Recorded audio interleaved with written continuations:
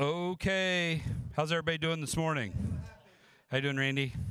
You guys doing good? Yeah? Are you happy to be here? Okay. Randy's here. Hey, thanks for being here. My name's Pastor Andy. I'm the counseling pastor here, and I'm filling in on announcements this morning. We're just so thankful that you're here. We want to work through some announcements. Before we do, if you're visiting with us, this is your first time with us, thanks for being here, and we want to meet with you. We want to talk with you. We want to just welcome you warmly. So after the service, I'm going to kind of be out by the Welcome Center, and I'd love to chat with you and answer any questions you might have.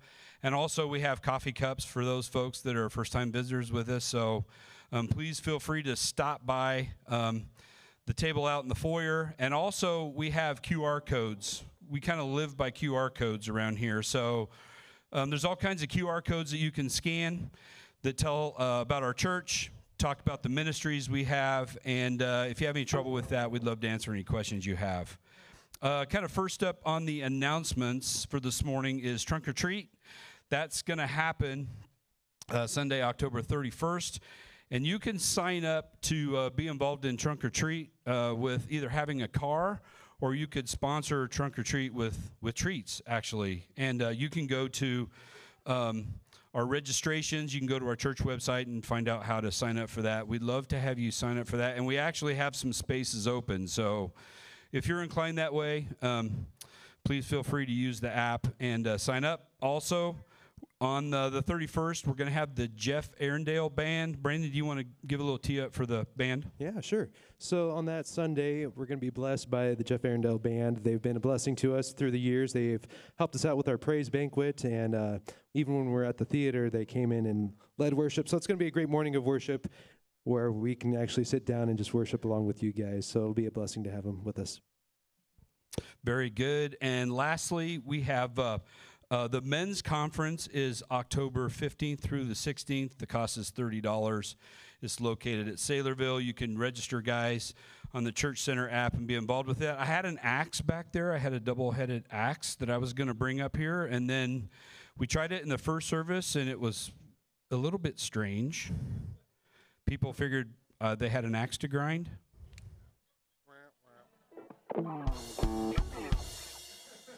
Come on. Anyway, yeah, it was bad. Sorry about that. That's bad.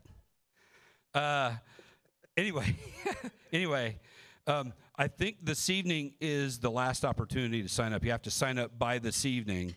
And we'd love to have as many guys go as possibly can go. So please visit the app, sign up for that. It's a great time. We do have axe throwing. We have all kinds of things going on at the men's event. And so registration closes tonight at midnight. The cost is cheap. It's $30 for Friday and Saturday, and you're going to love it. I don't know that I have anything else other than giving. We don't have a plate that we pass around here. We have offering boxes. So feel free to utilize the offering boxes or go to the church website, and you can figure out how to give online through the church website. And I think that's all I have. Let's just take a couple of minutes, fist bump, handshakes, hugs if you want to give them, but say hi to your neighbors, okay? Take a couple minutes. 1, 2, 3.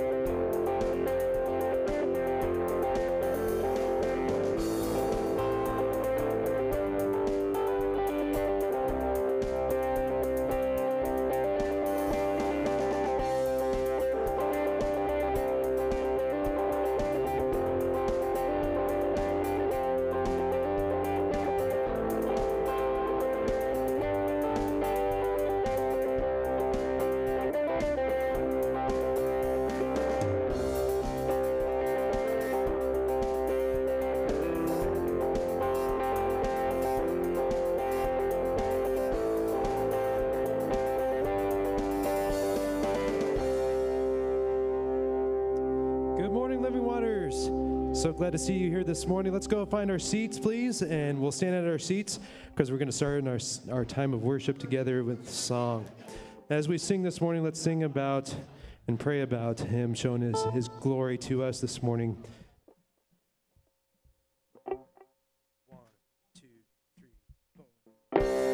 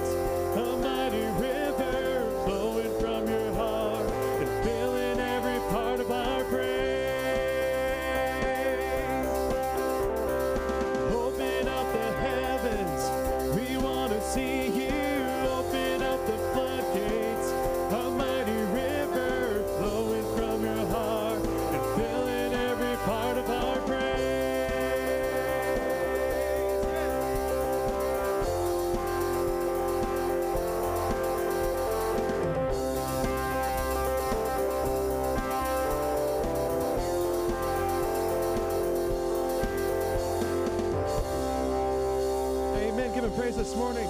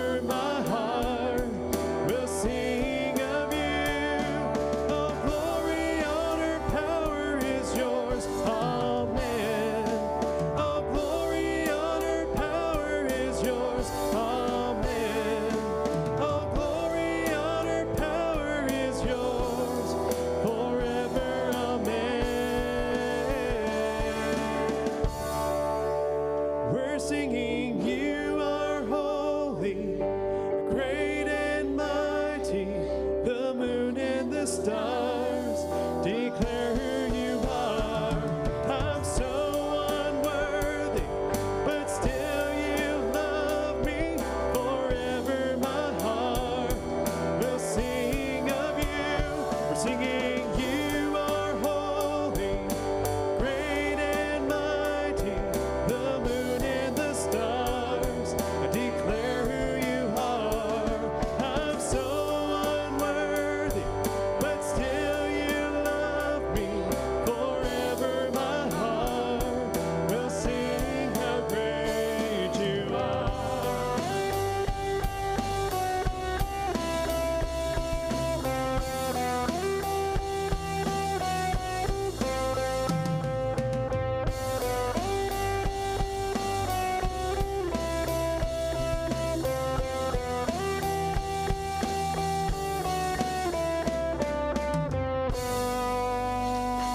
Amen. Give him praise.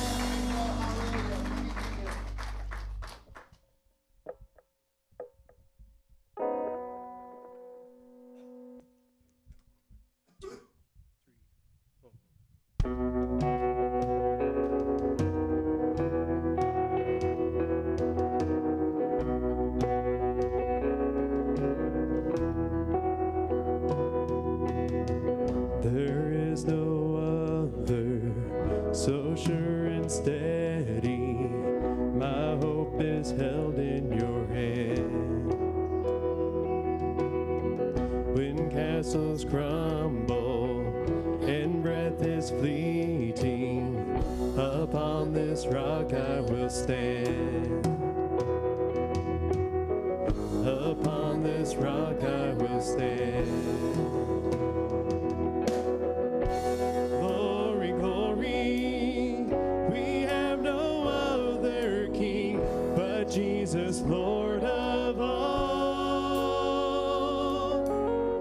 We raise the anthem, our loudest praises ring. We crown him Lord of all.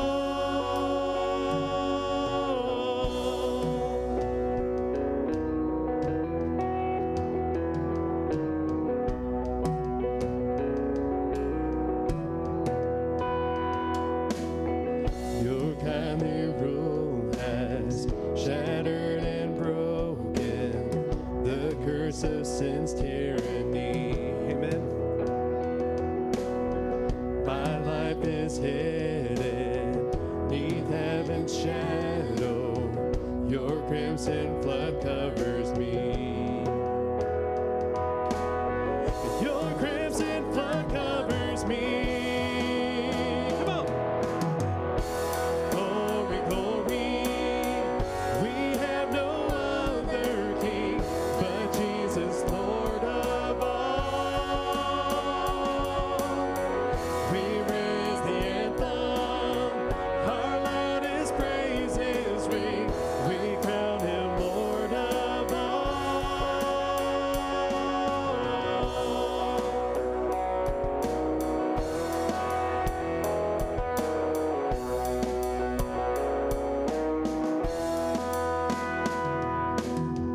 In all my sorrows, Jesus is better. Make my heart believe. Sing it to him this morning. In every victory, Jesus is better. Make my heart believe. Than any comfort. Than any comfort, Jesus is better. Make my heart believe. More than all riches. More than all riches, Jesus is better. Make my heart believe. And our souls declaring, Jesus is better. Make my heart believe. Yes. And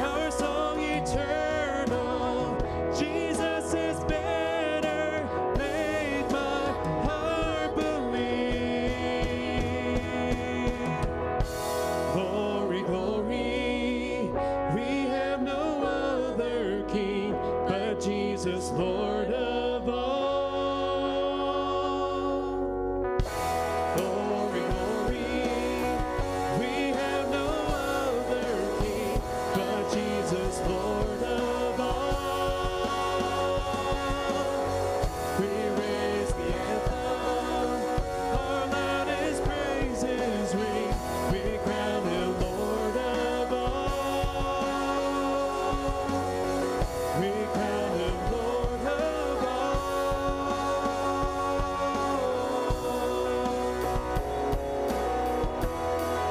We crown Him Lord of all.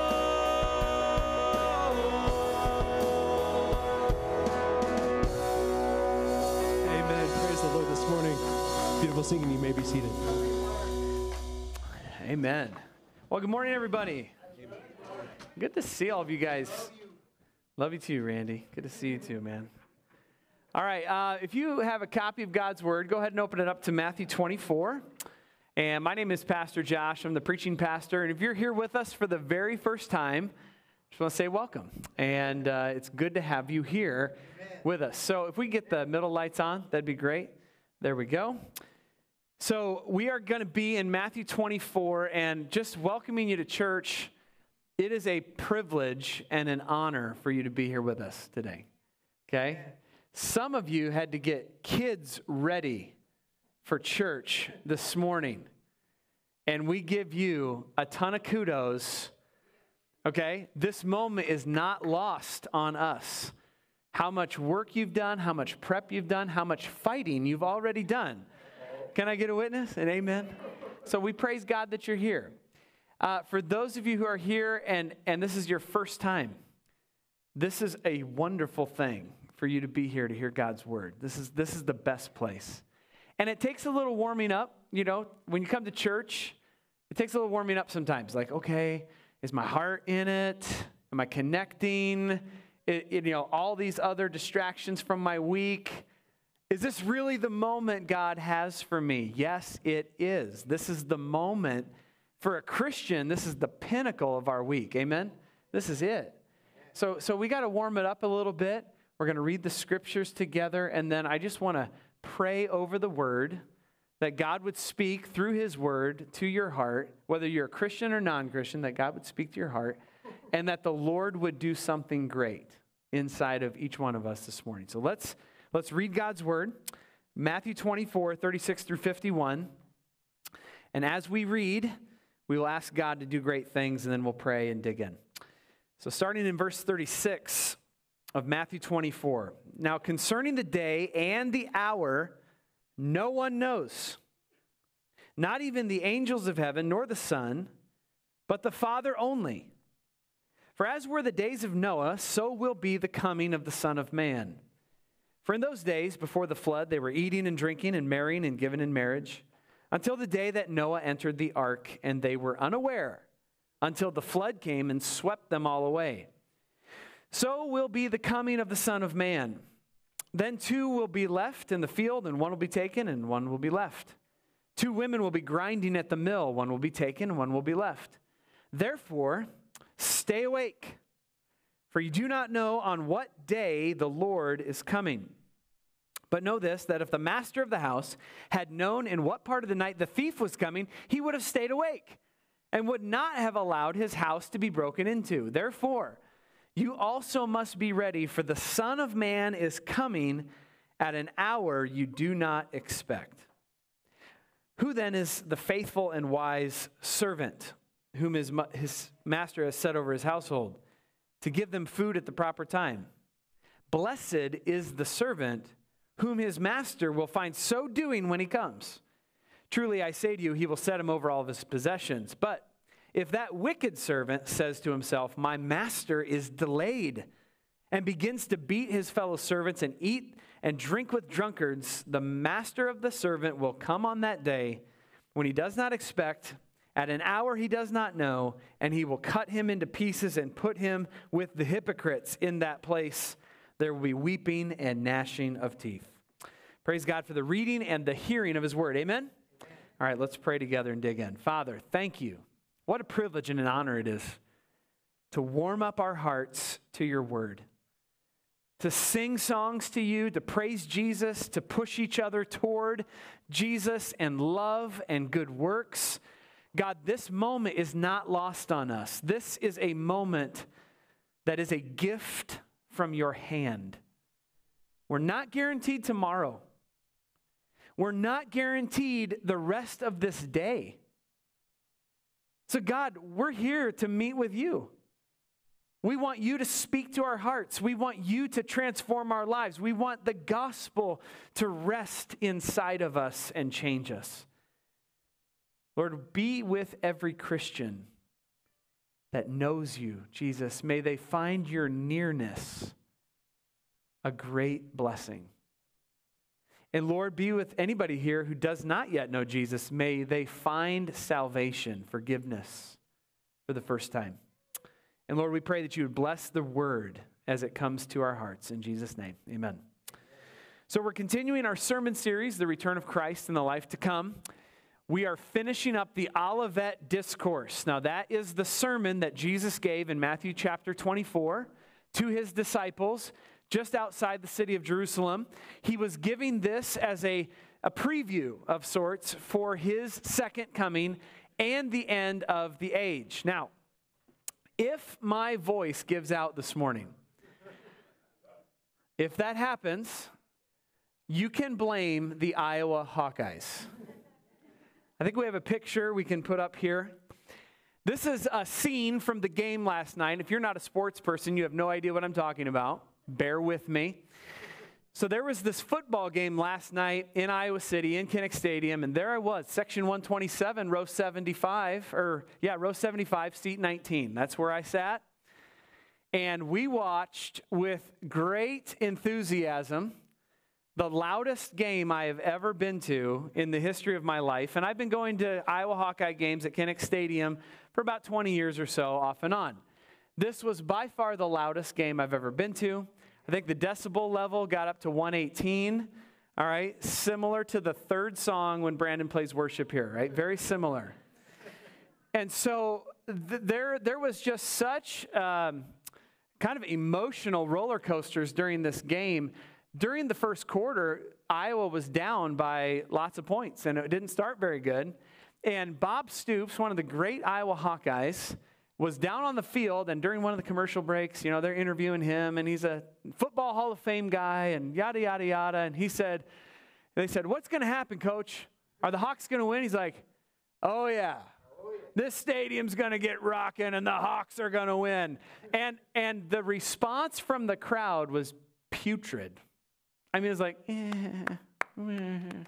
like very small cheering. Because at that point, it didn't look good for Iowa. It was 17-3, and we were down. And Bob Stoops sounded like a prophet who had lost his marbles, right? Like he didn't have the prediction correct. But at the end of the game, all of a sudden the Hawks come back, and we're scoring. And this play right here, this was the game-winning touchdown. This is Nico Reganey, the receiver, running to the end zone with about 6 minutes to go in the fourth quarter. He scores this touchdown. The Hawkeyes take the lead. And here's the thing. Throughout the game, you just didn't know until you knew. Right? You didn't know what was going to happen until something unfolded. A play happened right in front of you, and the crowd went crazy and all this stuff.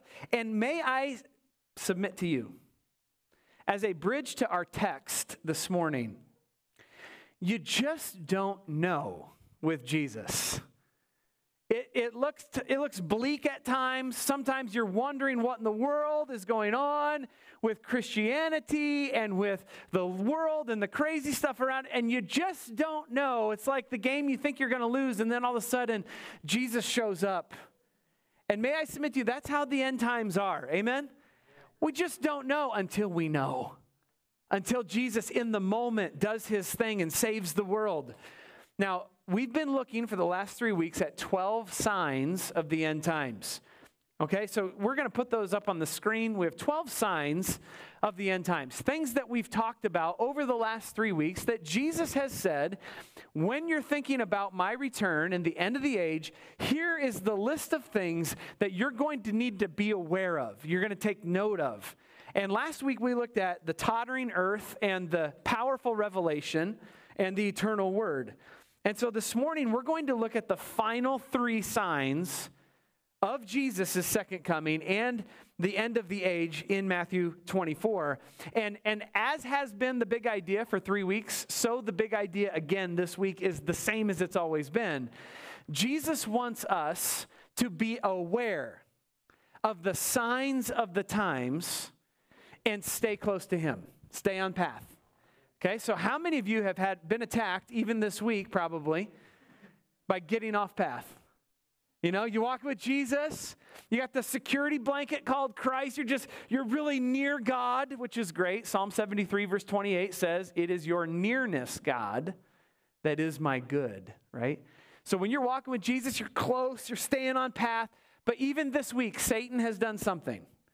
He's stirred up your life in such a way that you're like, dude, I really got to pay attention to this and this and this and this. And pretty soon you're like, I'm off path. How did I get off path? It takes a minute, a nanosecond. I'm off path. God, get me back on path. That is Satan's number one goal in life. We are not unaware of his schemes. 2 Corinthians chapter 2, verse 11, Paul says we are not unaware of the schemes of Satan. He wants to get us off path. We have to stay on path, which means we need to know the signs of the times, because that'll help us stay on path with Jesus. So sign number 1 this morning in this text is the unpredictable return. The unpredictable return in verses 36, 42 through 44, starting in verse 36, "But concerning that day and hour, no one knows, not even the angels of heaven, nor the Son, but the Father only. Therefore, stay awake."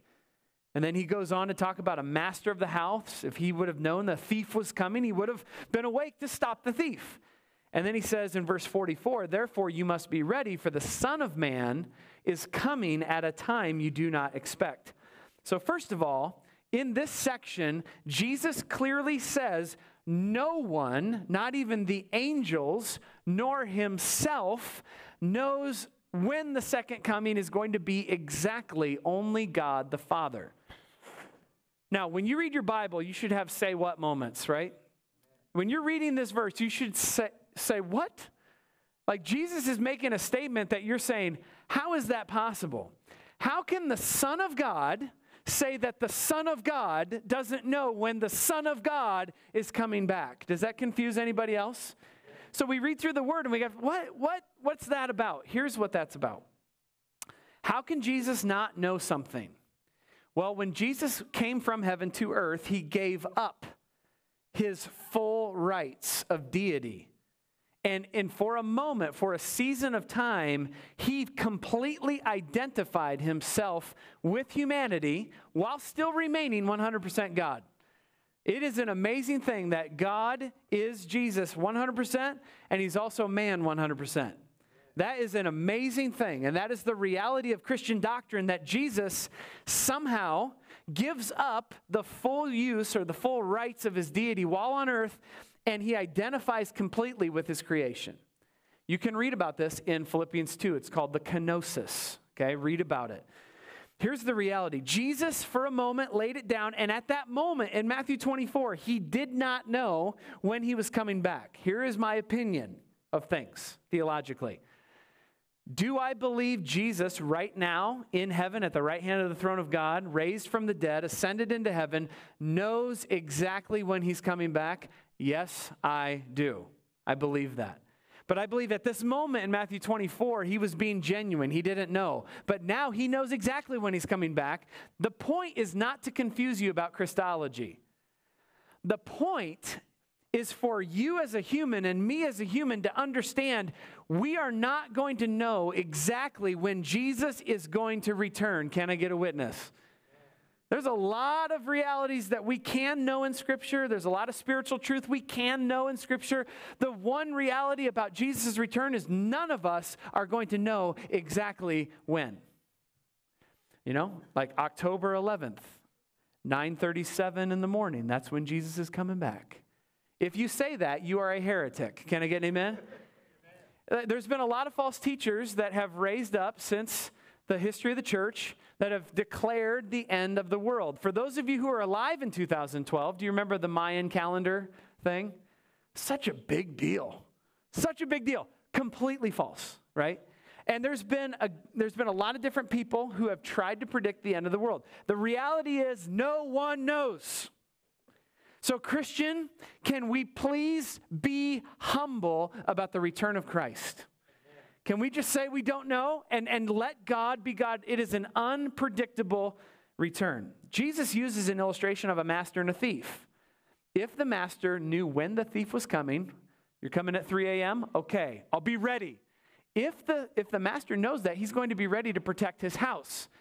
Okay, a modern illustration of this is clearly the holiday hit Home Alone. Can I get an amen? Clearly, if you remember this movie, and you'll be watching this movie in about a month and a half, can I get a Christmas amen?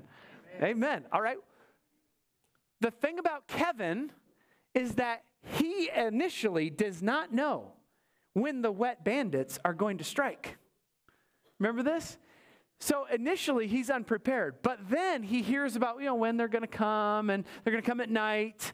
So then Kevin's like doing this whole thing, like, he got his BB gun ready, his pellet gun. He's got the whole house ready. He's got Michael Jordan going around on a train. Remember that moment? Watching that movie growing up, I was infatuated with Kevin McAllister because I was just like, oh, baby, that's going to be me. When someone, comes over to my house and my parents are gone and my family's gone, I'm going to be ready, man. I start like laying down tar in front of the basement door. No, Josh, don't do that. I'm just trying to do what they do in the movie, Here's the reality. That is an analogy that Jesus would use.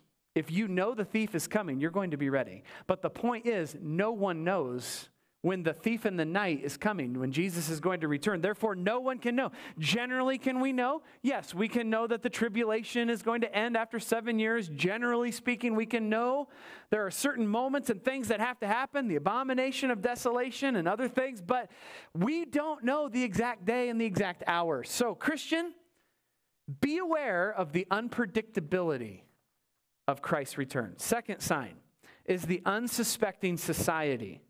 The unsuspecting society, verses 37 through 41. For as were the days of Noah, so will be the coming of the Son of Man. For as in those days before the flood, they were eating and drinking, marrying and giving in marriage, until the day Noah entered the ark. Then they were unaware, and the flood came and swept them all away. So will be the coming of the Son of Man.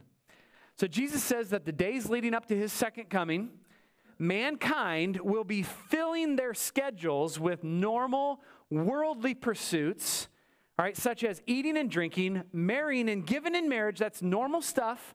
They're going to be doing normal things, and they will be unsuspecting of Christ's return. Now, this is crazy because there's going to be so much natural calamities going on. If you're reading Revelation correctly, and if you're reading Matthew 24 and the judgments on the earth, there's going to be all this stuff happening, and this generation, right before Christ's return, will be like unaware. They're going to be completely caught off guard.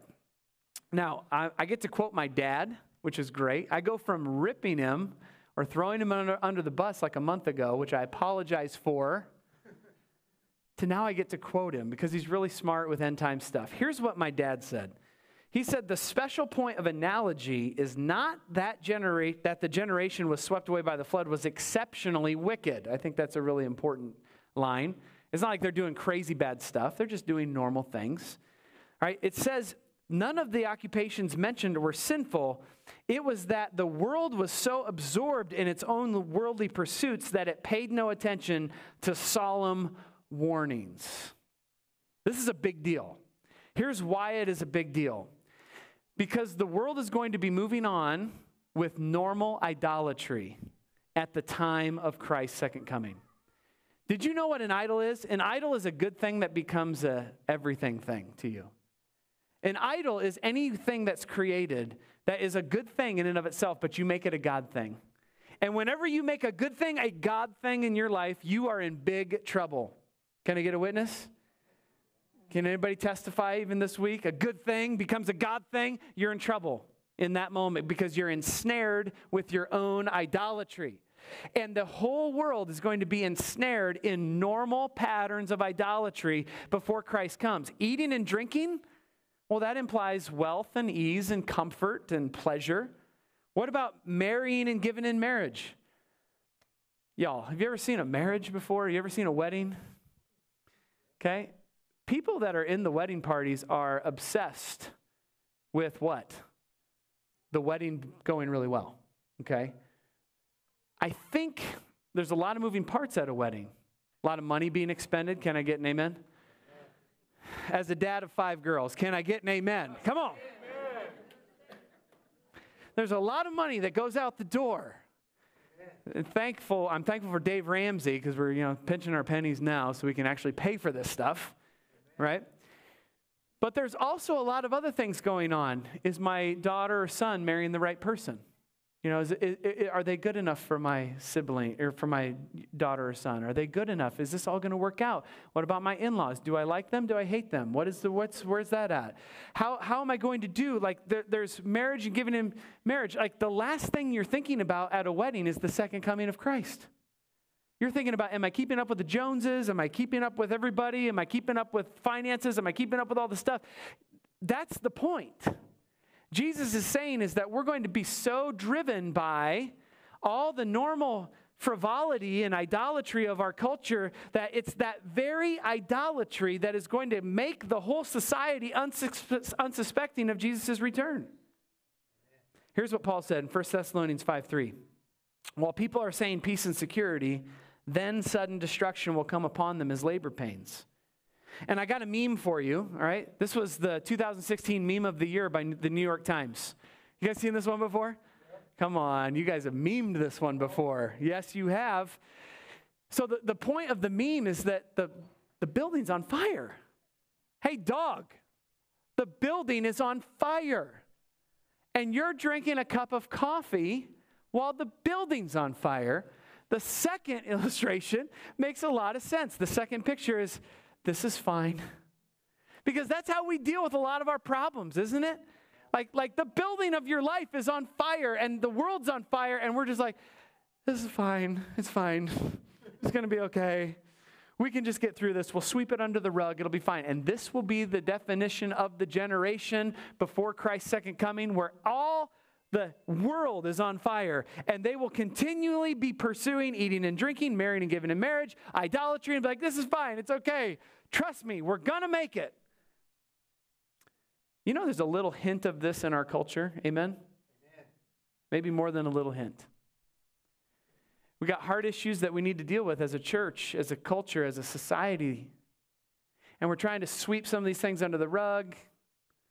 And I think Jesus is calling us to something greater and higher, which is eternal life, forgiveness of sins, joy in the Holy Spirit, love for brothers and sisters in Christ, bringing society together through what? Through the church, amen?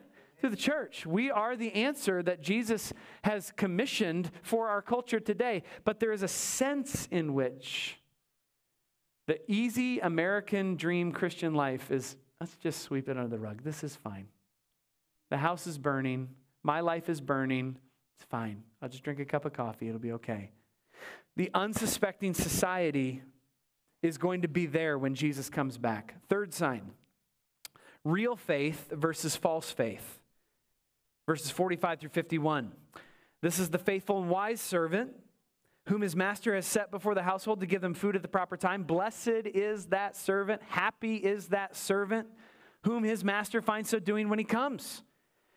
But verse 48, but if the wicked servant says to himself, my master is delayed, and begins to beat his fellow servants and eats and drinks with drunkards, the master of the servant will come on that day to the wicked servant, and he will cut him in pieces and put him with the hypocrites. Wow. Jesus says that before his second coming, there will be real faith and false faith that will be revealed. So everybody's professing Jesus in this section of verses. Everybody's saying, I'm a believer, I'm religious, I go to church. But what Jesus is saying is there will be real faith that will be revealed, and there will be false faith that will be revealed at that time. There is a blessed servant, and there is a wicked servant. Both profess faith in Jesus. The blessed servant, he believes in the imminent return of the master. He is moved by that belief towards busyness, humility and busyness for the kingdom, because the master could come back at any time.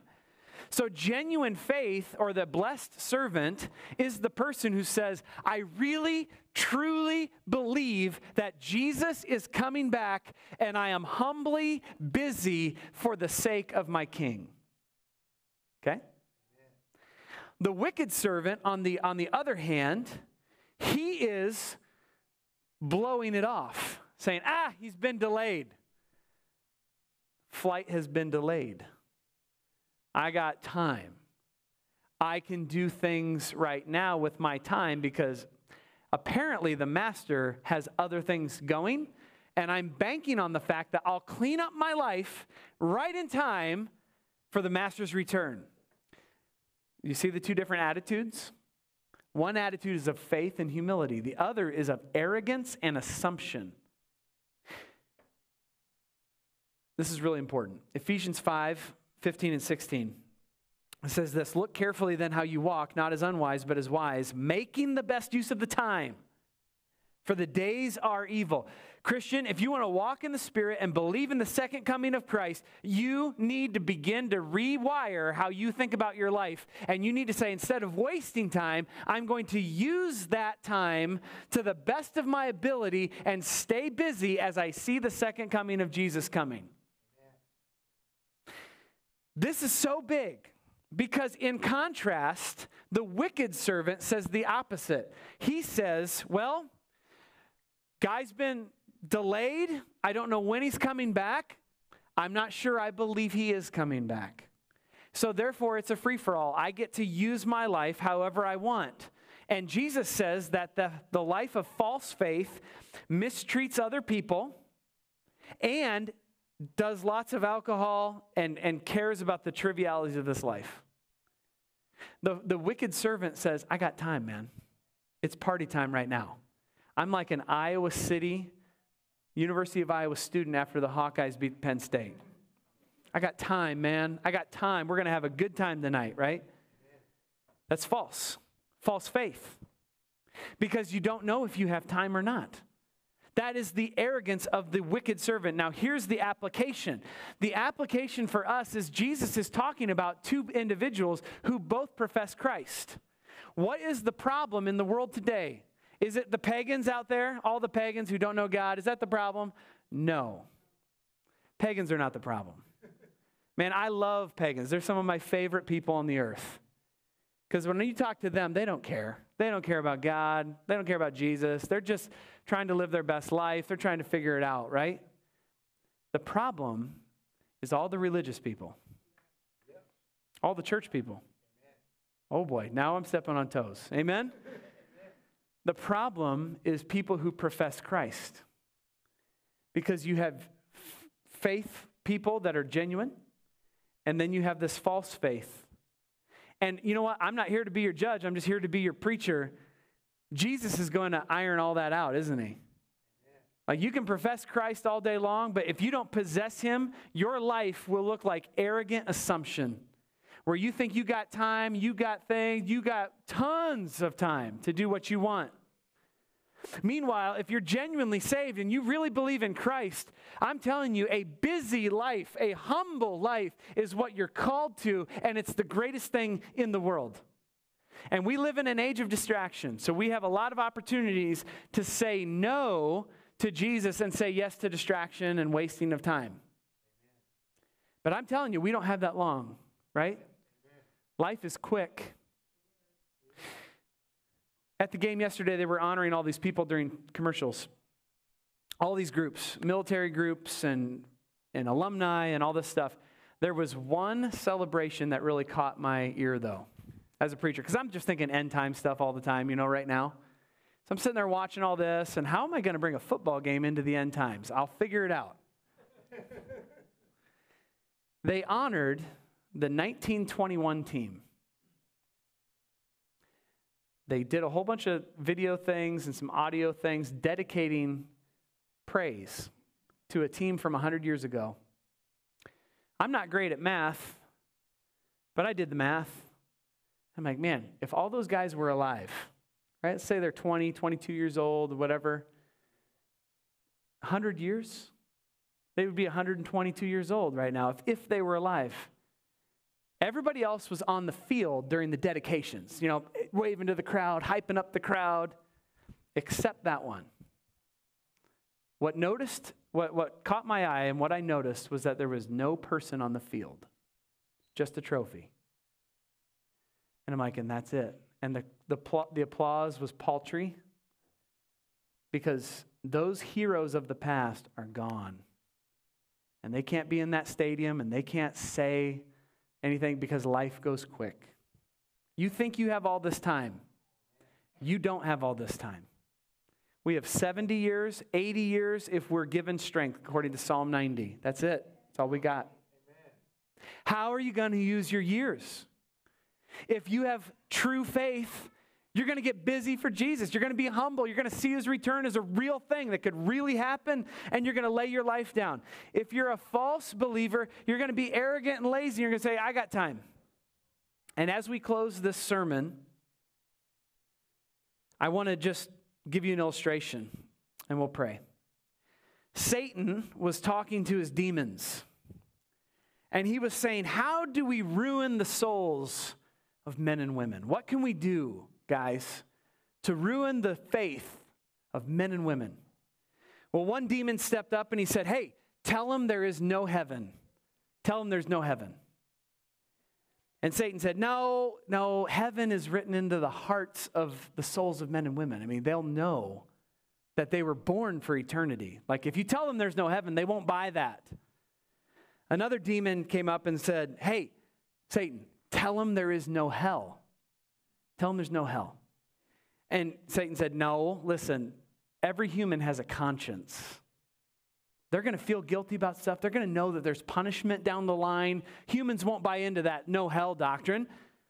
Then a third demon came up to Satan and he said, hey, I got it.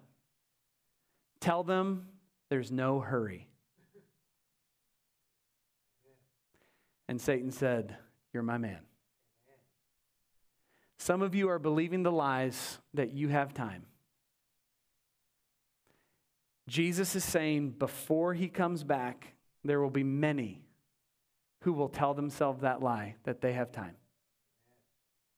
False faith believes that there's no hurry. But real faith is the opposite. Where are you at this morning with Jesus Christ? That's my question as we close. We've seen the unpredictable return of Jesus, so we know that no one can predict it. We've seen the unsuspecting society, which all we have to do is look around and see the seeds of that unsuspecting people group. And we've seen real and false faith.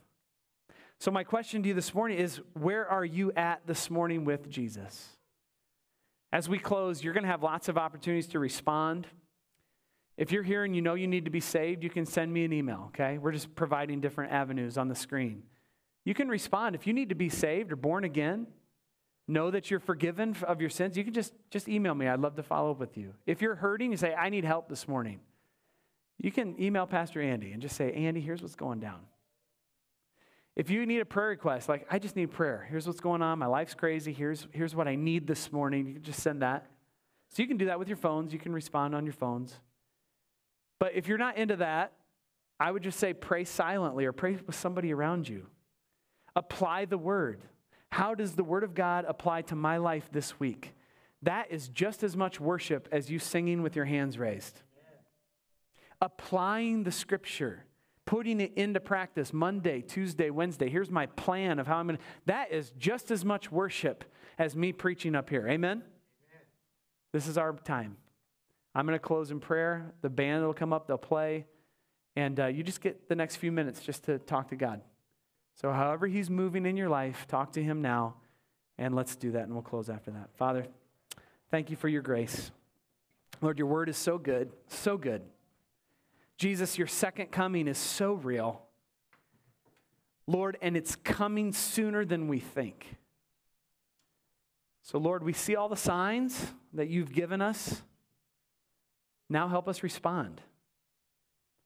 So, Lord, I pray for every person here, that every single person here would respond to your word through the power of the Holy Spirit in specific ways that would apply to each person. God, do your work. We trust you. Lord, help us to give our hearts to you now. In Jesus' name, amen.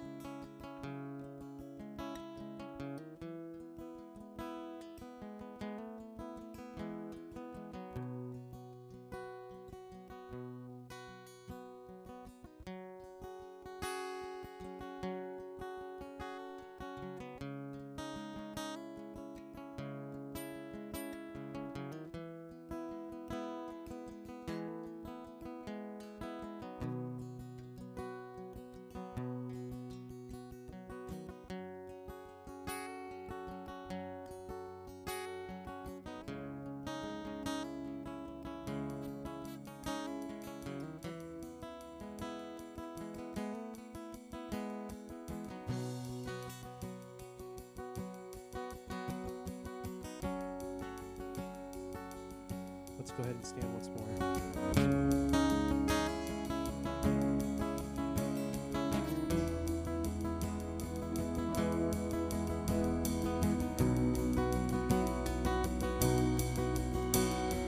All of creation, all of the earth, make straight a highway, path for the Lord. Jesus is coming soon. Call back the sinner, wake up the saint, let every nation shout of your fame. Jesus is coming soon. Like a bride. Like a bride waiting for her groom. We'll be a church ready for you. Every heart longing for our King. We sing, even so come, Lord Jesus, come. Even so come, Lord Jesus, come. There will be justice, all will be new.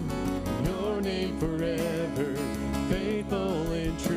Yes, Jesus is coming soon. Come on, church.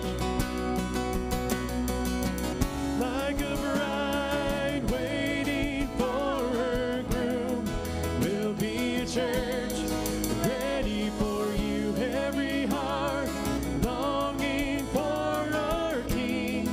We sing, even so come, Lord Jesus, come. Even so come, Lord Jesus, come. So we wait for you. God, we wait, you're coming soon. If you believe it, sing it out this morning. So we wait for you. Yes, we do. God, we wait, you're coming soon. Sing it one more time. So we wait for you. Yes, we do. God, we wait, you're coming soon. Like a bride waiting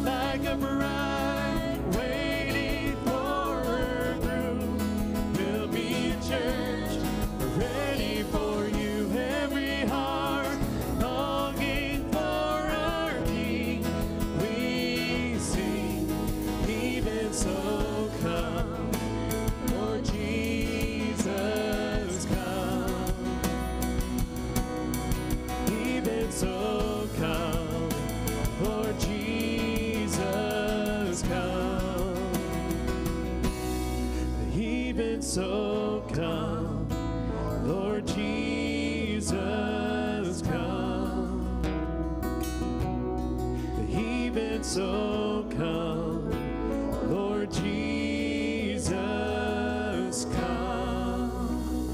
Amen. Amen. The Holy Spirit of God is stirring in the hearts of his people. Amen. I just want to give some glory to God as we close. We've had 2 students come to Christ just this week, which is an amazing thing. Put their faith in Jesus. Yep. Praise God. And I got to brag on my man, Rob Pearson, who's not here. He's actually preaching. We're doing pulpit fill at Indianola Heights Christian Church. They asked us to provide 4 preachers this month, which we're doing. Isn't that cool? That's so cool, by the way.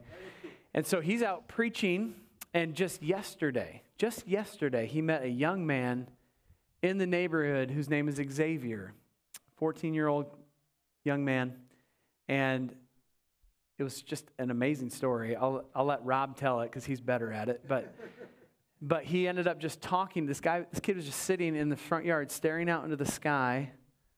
Rob came and talked to him and said, hey, where you at? Here's who I am. And this guy's just like open, ready to talk about Jesus.